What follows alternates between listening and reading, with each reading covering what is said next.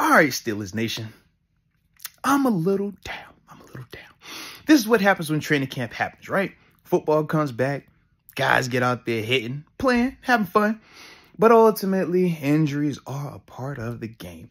And yesterday, Cory Trice did sustain an injury towards the end portion of practice. And ultimately, we got news about how long he's going to be out. The season. Yes, the entire season.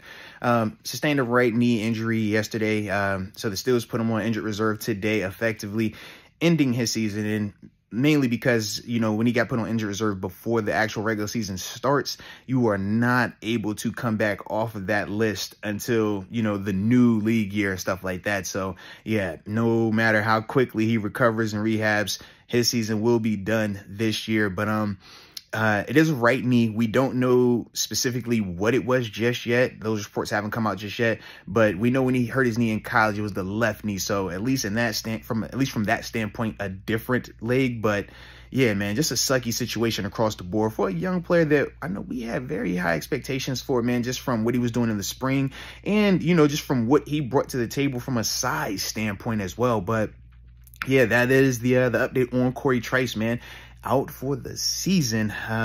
Yeah, sucks, man. Definitely sucks. But you guys let me know your thoughts on Cory Trice going down and being out for the season. And yeah, what's next? But either way, you know I appreciate you for tuning in. And until next time, baby, peace.